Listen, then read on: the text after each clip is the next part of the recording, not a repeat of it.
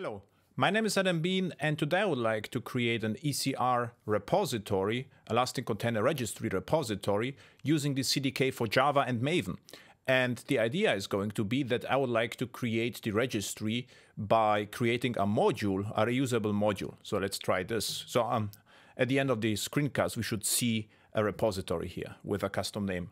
Okay, I would like to use the AWS CDK plain template, which is basically what AWS CDK CLI generates, a little bit streamlined. So I deleted some stuff which is not needed. Okay, now then let's do this. CDK, the script basically clones the repository, and I would like to call it ECR.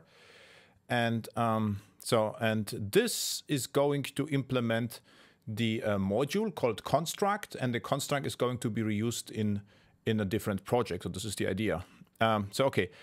So we don't need here an executable app, so I can just delete that. So stack is also not needed, so just delete this as well.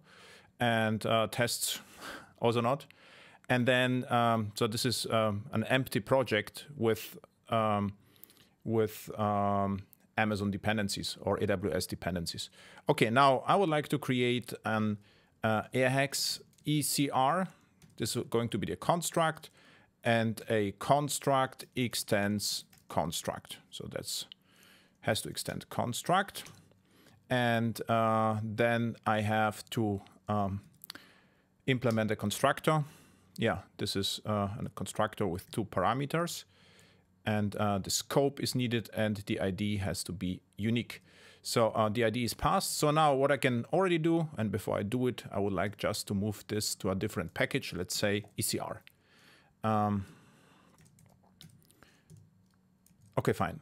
So now I can already create the ECR registry. How to do that? I would like to use the CDK. So ECR.builder is always the same approach. And yeah, I pass the scope, and the ID is going to be ID plus repository. Now call it or ECR. And then I can just add some conventions, like I will always like to scan the images, and the name of the repository. Yeah, repository name has to start with airhex / and then plus repository name, which has to be passed as a parameter, string repository name. Okay, I think it's enough. So we could also set the removal policy and the tag policy. But what we can also do, this is useful, we can actually remember not the construct, rather the repository, and then repository, and then just return it, because outside it might be useful. We could pass, for instance, the repository to Fargate or EKS. So let's say repository. So now repository, get repository, get repository, return this repository. Okay. So now it's reusable, hopefully. So, and what we could do is just build it, and what I have to say, install, not package, because I would like to install it in local Maven repository. You can, of course, use Nexus for that, but for local deployment is enough. And the name of the project is going to be Airhex ECR with version 01, which is not exactly semantic versioning, but good enough for our use case. So now I would like to create another project, set up CDK, and call it service.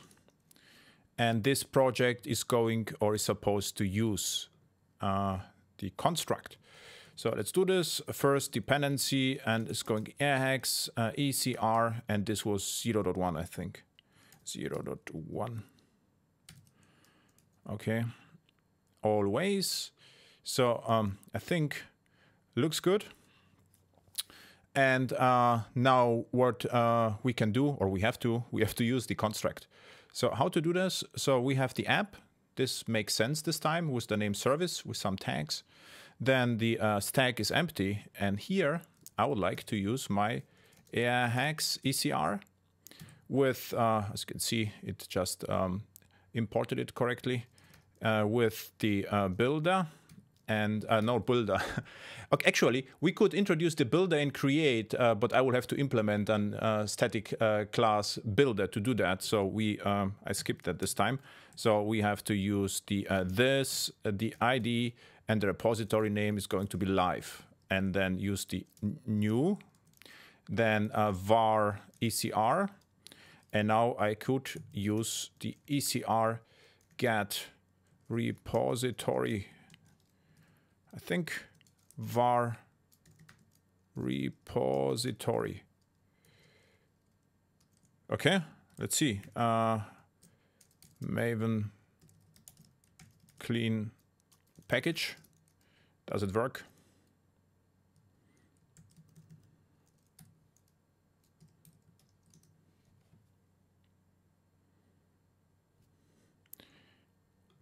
Get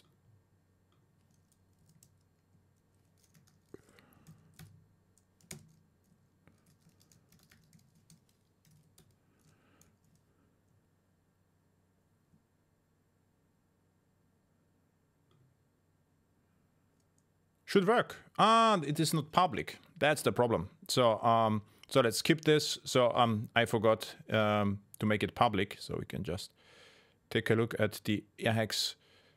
Yeah, exactly. So let's do this. Public. Let's fix it very quickly. So here. And then just do this. Okay, looks better. And now let's start build and deploy. And with a little bit of luck. So now the tests. So what the build and deploy does, it creates the CloudFormation template, and then it will push the template to AWS Cloud for creation. So let's see, we will see the, exactly. So it publishes the application, and with a little bit of luck, we should see in a few seconds, hopefully not minutes, the repository here. And here it is. This is AWS/live, and with scan and push true. And so you saw even the entire round trip because I forgot to expose the method get repository.